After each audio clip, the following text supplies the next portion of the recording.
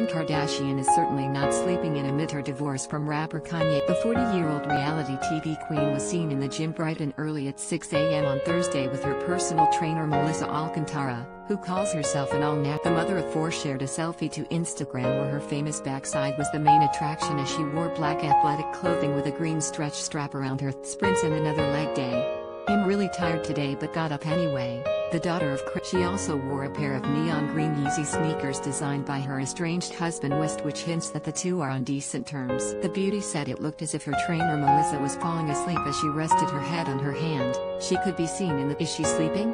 asked Kim on her photo as she tagged the trainer who goes by Fit Girl Melon. The cover girl also said that she had to wear a weighted vest as she did squats.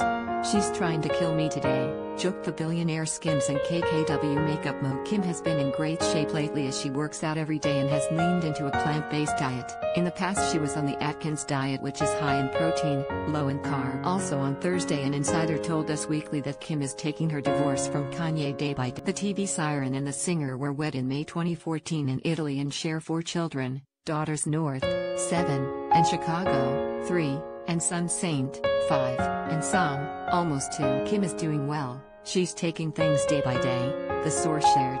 Everything has been going as smoothly as possible with her and Kanye so far. She filed on February 19th, but sources have said she plotted to divorce West after an argument during her 40th birthday celebration. Us also claimed that Kim met with a divorce lawyer as early as July 2020 when he announced he was running for president. Kim will continue to focus on her business empire, a source told the site months ago. Kim has been in individual counseling and is at peace with where her life is headed. This comes after it was learned that she will continue living in the $60 million Hidden Hills mansion she shares with West as they go through their divorce, in an effort to keep their children in a stable environment during their split. Despite Kanye being the one to have spent years designing the residence, Kim is currently staying there amid their separation, DailyMail.com has learned.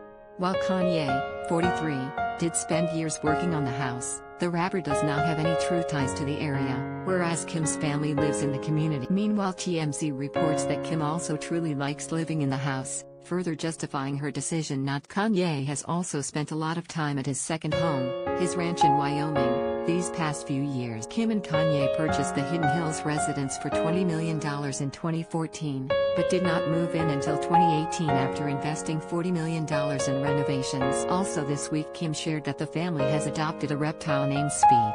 North was seen holding the green pet as the author added that they are dressing the little critter in Skims. And on Wednesday, Kim joked that she hated her hairstylist Chris Appleton after he shared to social media an image of her falling asleep while her hair